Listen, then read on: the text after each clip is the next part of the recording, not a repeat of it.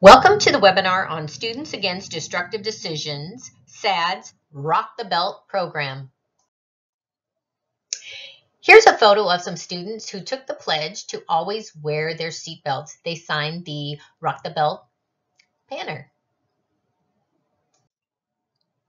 Rock the Belt has three main components. One, the pre-observation survey. Two, several activities. And three, post-observation survey. Let's start with the pre-observation survey. This can take place before or after school. You use the seatbelt survey data collection form for tracking purposes, and I'll show you what that looks like in a few seconds. And we like to provide treats or candies to the students as they come into the school. Here's the seatbelt survey observation form. In the right-hand corner, you'll see that you need to put the school name, and we like to have two observers, primary and secondary, the date of the event, the time you start, and the time you end.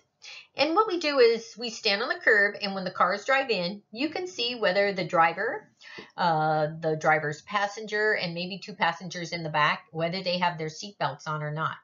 And when they do, you circle Y for yes, U for unknown, and no if you don't see a seatbelt, that they have their seatbelt on. We like to use a clipboard to make it easy to track these. Here's an example of a completed seatbelt survey observation form, and you can see where we've circled Y's and how many we've done. Activities. There are several activities in the Rock the Belt program. One is the Quick Click Challenge, and I'll explain that in detail in a few seconds. The Living Seatbelt, Chalk the Walk, I'll show you an example of that. The Seatbelt Fasten Show, which students use duct tape to make fashionable seat belts. That's really fun. And the Seatbelt Pledge. The Quick Click Challenge. Here are the official rules. Each team must have 4 members. Teams start from a designated starting line, usually about 5 to 10 feet in front of the car. We have car, and all the doors are open to the car, and they remain open throughout the entire activity. We need 2 people, staff people, to help with this event. One has a whistle and stands near the car and observes that the team members are running around the car in the right direction and that they put their arms up when they have their seatbelts fastened. The other is at the curb, and they are taking the times. They are the timekeeper. So the students will run to each seat into the car. We advise them to strategize on which seat they actually want to go to first, so they're all not going towards the same seat in the car.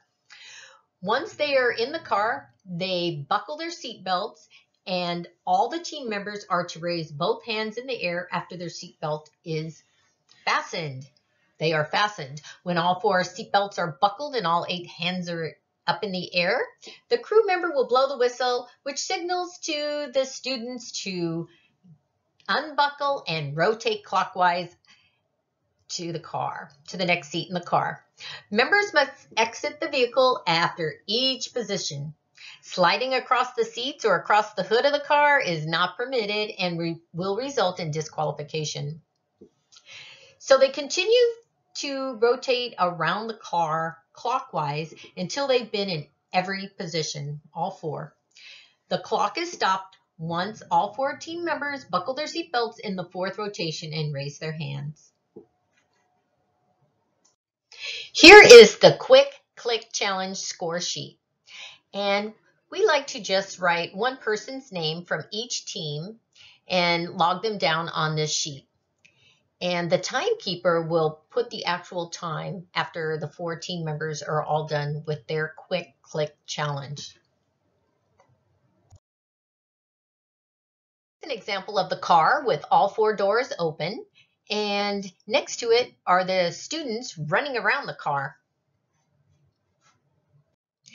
Here's an example of students at the starting line taking off to take their seats in the car.